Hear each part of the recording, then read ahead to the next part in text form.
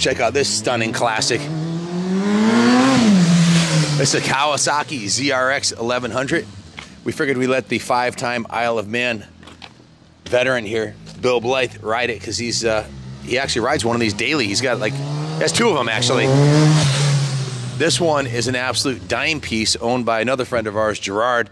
It's been on display in the New England Motorcycle Museum. If it looks familiar, it's been here for years. And Gerard called us up, decided to liquidate some of his collection to raise some funds for another project. It's going up for sale.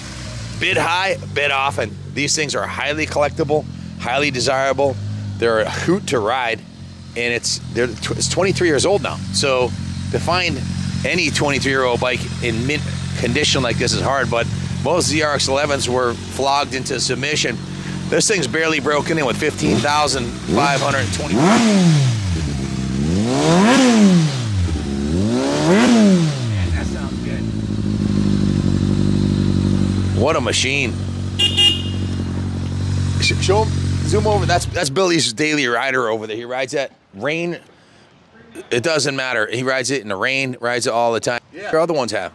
Well, a total of 100,000 miles on 2 of them. So I better hand the mic to him. He's forgot more about this bike than I'll ever know about it. Oh, there is another video where we disclose everything that's been done to it. This will be, we'll put that in the description in the eBay ad. But like I said, bid high, bid off, and they don't come along this nice. Tell us what you know about this classic. Oh man, Ken, this thing, boy, getting on this bike, it's so beautiful. I'm used to my bike that's got 40,000 miles on it. This one is just barely broken in with only 15,500 miles. It's a mint showpiece, really. Fantastic motorcycle. I love this model, and I didn't know I was going to love it until I got one. And once I rode it, I thought I've never had a better motorcycle. It really is so robust.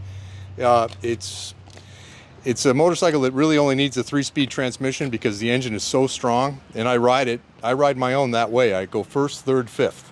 And it really doesn't need to have 2nd and 4th gear because it's so strong. Yeah, and always runs perfectly.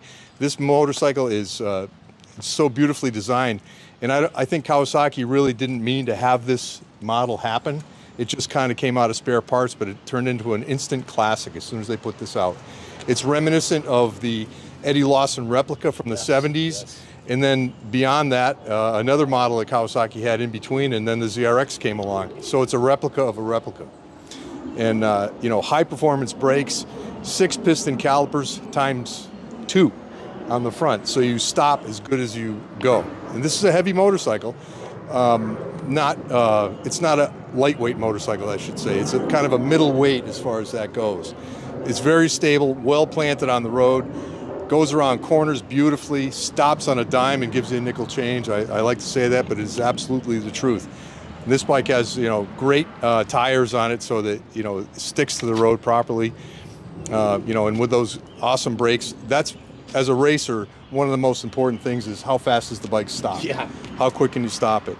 You know, the brace swing arm, so that adds to the handling qualities of the bike, and that's, you know, direct descendant of a race swing arm. And you can adjust the ride height and the chain with this this cam here. So you can actually make the bike steer differently by moving the axle to a different position. Ingenious. And to adjust the chain, you basically loosen these bolts, one on each side, turn the cam, and done. And you tighten the bolt back down on each side. It's really a 5-minute chain adjustment. Yeah, just Jill and I hopped on mine and rode it from Connecticut to Florida in February in 2 days.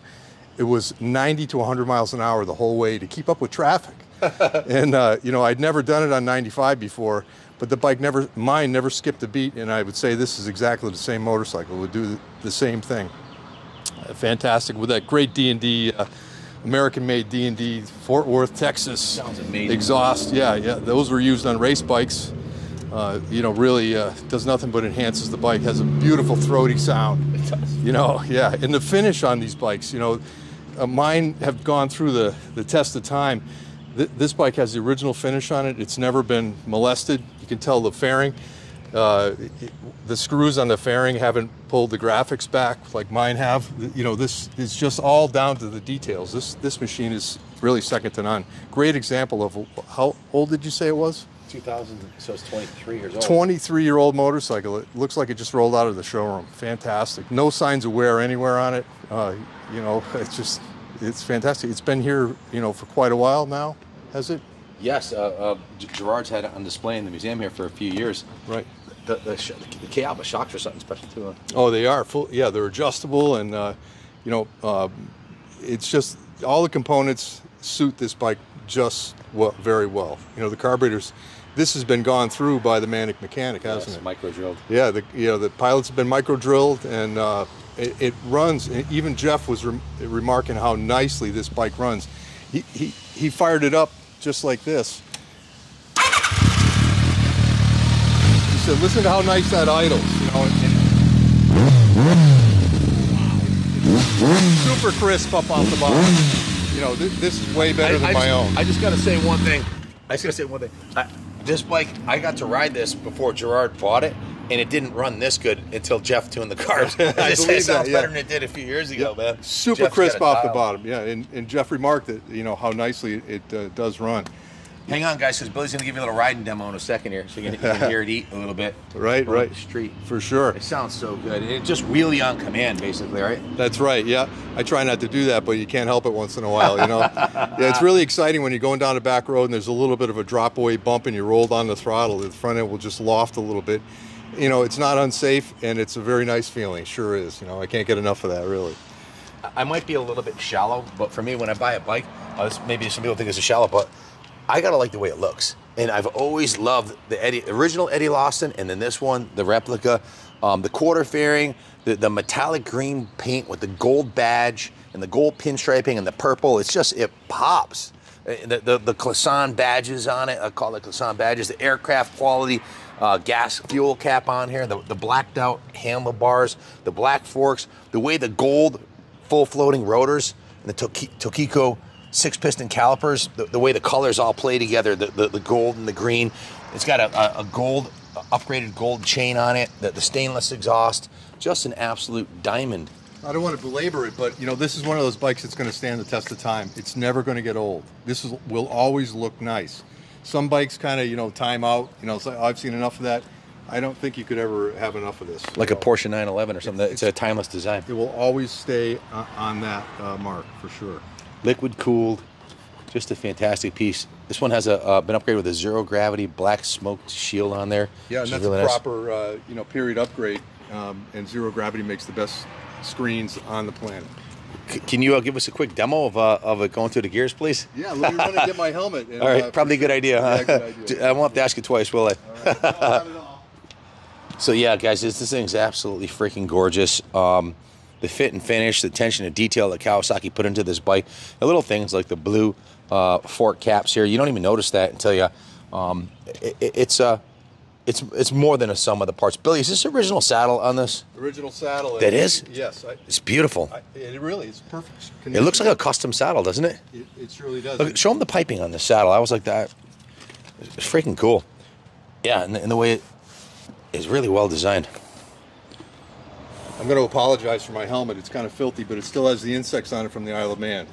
Never wash that helmet. I'm never going to wash it. It's got all my inspection stickers from the Manx Grand Prix. Wow. Of the Isle of Man. So, you know, it's a classic. I'm going to keep it just as it is. In fact, it's going to get shelved soon. And our buddy Albert, actually, when he left Cycle Gear, he went to work for HJC, didn't he? Yes, he did. Yep. Albert LaPlante. Yes, he did. Albert, my good friend. Well, let me take a little spin.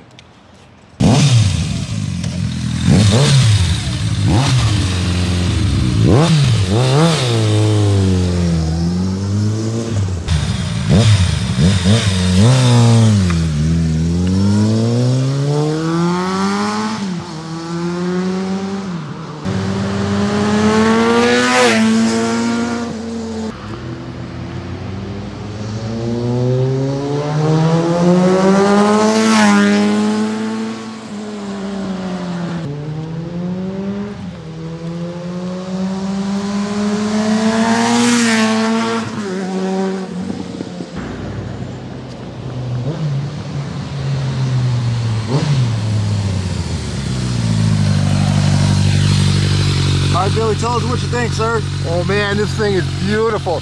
You know, it backfired a little bit when I downshifted, and that's because I just went on reserve. So it was running lean. I switched it over to the reserve tank, and we're good to go. No more popping, just that one pop. But it's this thing is like a brand new motorcycle. It runs beautifully, and I love it. I'd love to take it home tonight, but I don't think that's going to happen. All right, definitely. Here we go. Give us some more demo. All right.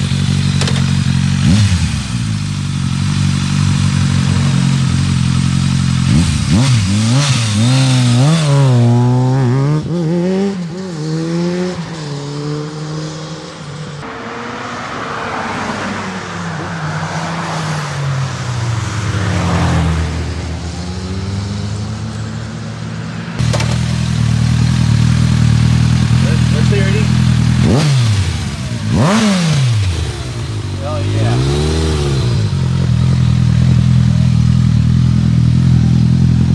Check this bad boy out.